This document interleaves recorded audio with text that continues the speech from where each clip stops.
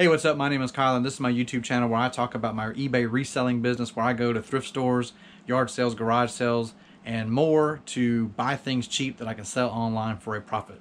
So last week I was talking a lot about trying to increase sales.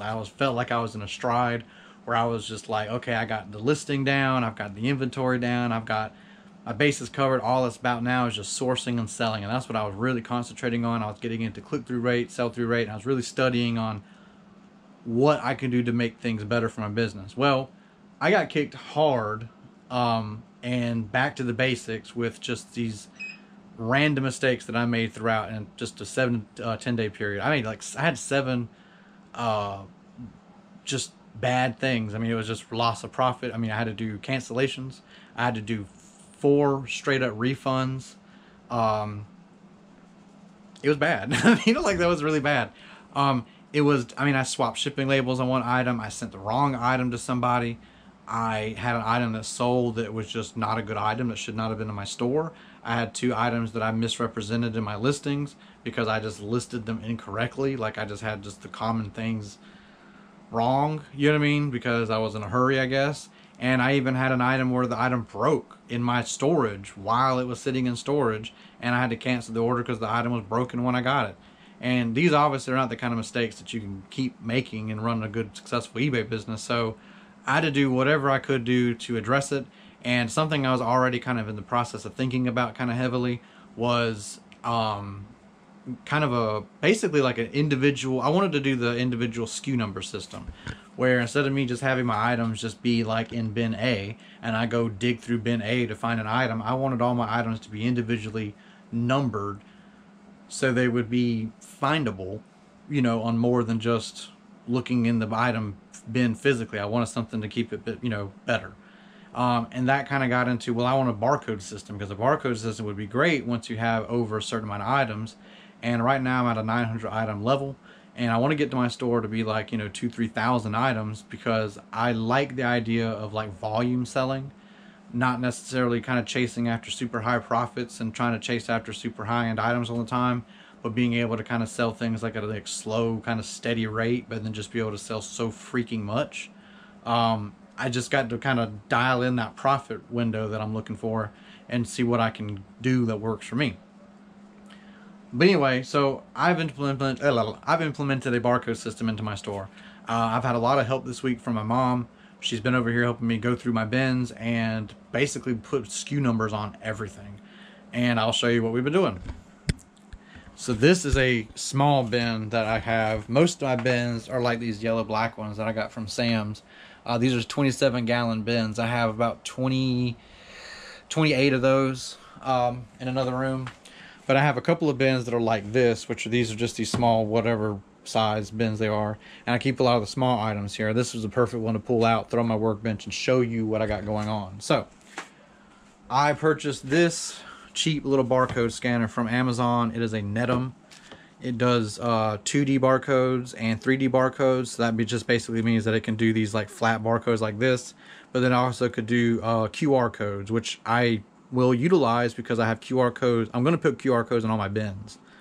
So this will actually have a QR code that just says bin 1 when I scan it, and that'll basically be something I can scan items into my system, in and out, hopefully. But right now, all these items now are individually bagged, and they have these individual barcodes on them that I can, scan into my system. And I can just have more information of where they're at, and it just makes things a bit more digital and adds more redundancies, so things just don't, I don't make as many mistakes. Now, I've made these barcodes myself. It just starts with the RH. I hope that's in focus and you can read it.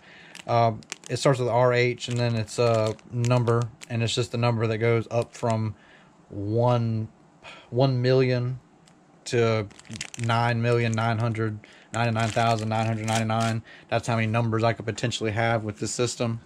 If I ever run out, I'll just put an extra placeholder or something. But it just makes things a lot easier. So, like, what I would normally have going on was, like, see, for instance, like these Hot Wheel cars, I would typically just have all these like in a bag, and when I sold something, I had to pull that bag out of the bin here, and then I would dig through that bag to find the specific Hot Wheel car I was looking for.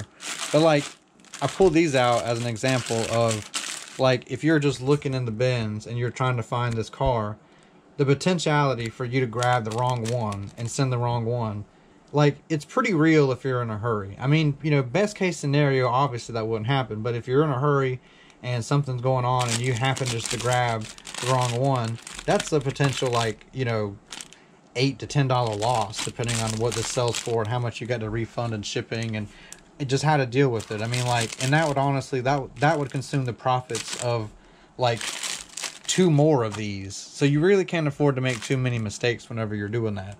So with everything being barcoded the way it is, I'm hoping that will, again, eliminate as many potential mistakes as possible. So I'm going to take you over to my screen here, and I'm going to show you kind of a little demo of how it's supposed to work. And it's going to look a little rough because I'm just going to record the screen, and it's going to look terrible. Excuse the mess around my desk. But what we're looking at right here is my sales log, which is linked to this inventory log, which basically has every item that when I bring things in, I'll log them into this inventory. They'll receive the individual SKU with the barcode, and I'll input their cost of good. I'll input the list price that I'm going to potentially list it for, because I'll use this as a research page. So whenever I go to look items up and see what they're worth, I can get an idea of what I want to list it for, and I'll input this. So then when I create the listings, I don't have to go back and look up prices. I can just go off my research that I did and separate that step from my listing. So that's why I'm starting doing this. And then I got the where from, and then these 2 green columns are now automated. The green column here is the sold date, and this is the sold price. So when I input the sold date and sold price from the sales log, that automatically populates the columns on this.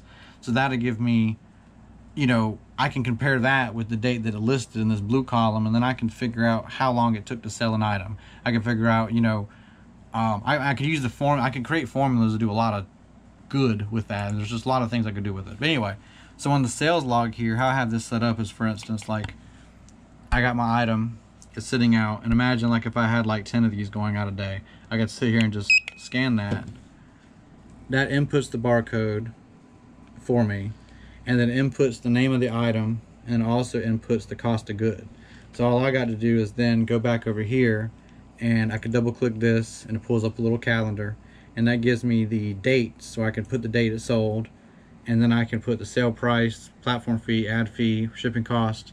This green column does the calculations, figures out how much I made, and then that information goes all the way over back to the inventory log. So when I come over here, it will now show up over here that I've sold that item, when I sold it, and how much I sold it for. So I don't know if I went overkill trying to fix my problems, but I felt like this was the kind of store I eventually wanted to evolve into. And, like, I'm not gonna lie, it feels freaking amazing to, like, scan items like a Walmart or something, and, you know, have them recordable somewhere besides it just being on eBay. And honestly, my bookkeeping was just a poor, you know, rotted limb of my business because it's just not my forte. But this makes it a whole lot more fun for me. It keeps things a lot more digital, and it takes more off my brain, so I'm not constantly thinking where I have items at. I'm not worried about, you know, it's just more information that I can unload out of my brain and concentrate more on the sourcing, doing things, not, you know, trying to do things correctly, and then letting that process be a bit more automated, and just hopefully making things better. So if you're interested in learning more about what my barcode system is like, how I have it set up, some of the formulas that I'm using in my sheet, the hardware that I'm using, whatever, leave a comment. I'd love to talk more about it because I've impressed myself with this, because I didn't realize you could just do this. This is just a thing you can do.